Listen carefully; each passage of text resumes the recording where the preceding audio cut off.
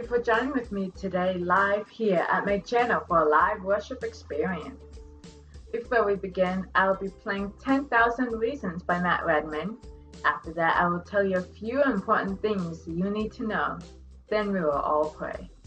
After today, I will be doing a live worship every Wednesday and Sunday at 3 p.m. here at my channel.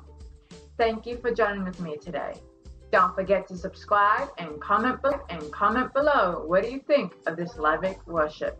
Should I do it again? God bless you and enjoy.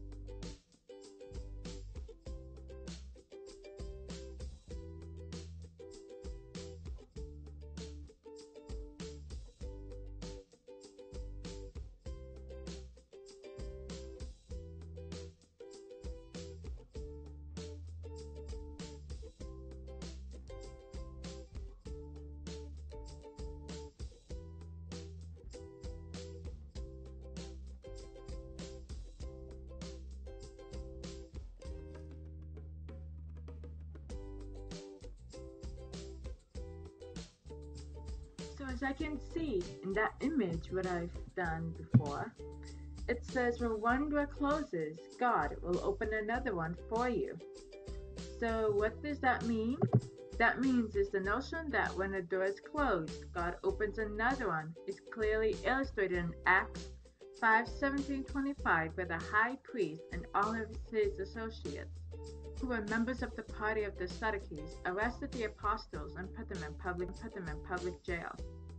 But during the night, an angel of the Lord opened the doors of the jail and brought them out to stand in the temple courtyard and tell the people everything about life in Christ.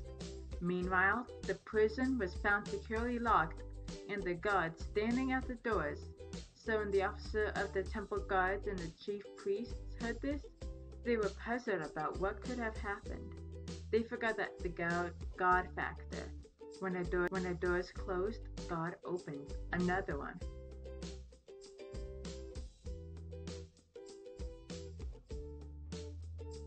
So in this next one, about God is never late, but on time, we're going to talk about two, and this is our last quote for today. Until next month, which is on Sunday live at 3 p.m. Anyway, let's begin. So what that means is God has his own sense of timing. With the Lord, one day is as 1,000 years, and 1,000 years as one day. or this from 2 Peter 3-8 AMP. He has perfect timing, never early, never late. God is never in a hurry, but He is always on time. We see in today's passages that the Lord is a sovereign over the future, which is Daniel 4-22. We are looking forward to a new heaven and a new earth. 2 Peter 3-13. God is never to vindicate His people. Haslam 135-14.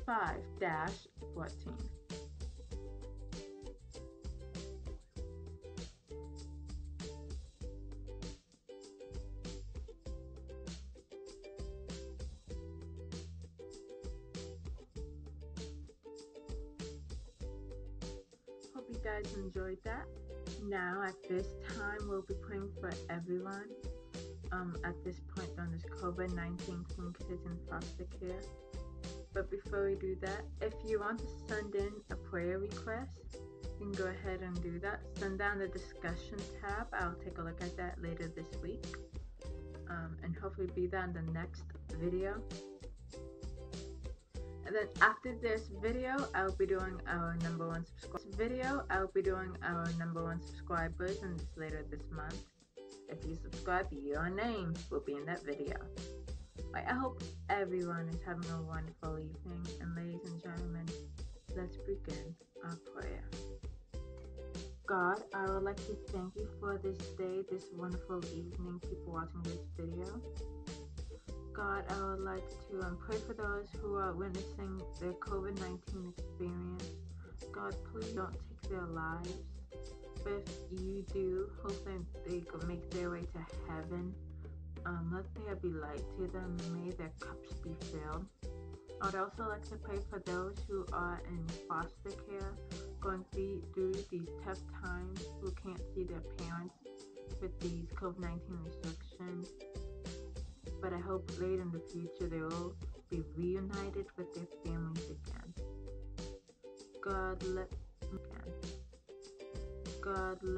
make sure if the door closes, another one will be open to you. God, please take our worries, and so we don't worry about them again. But God, please help those in need during this COVID-19 who doesn't have a home, who are homeless. God, please help those find their way to you. But God, thank you for this day. And in Jesus' name, amen.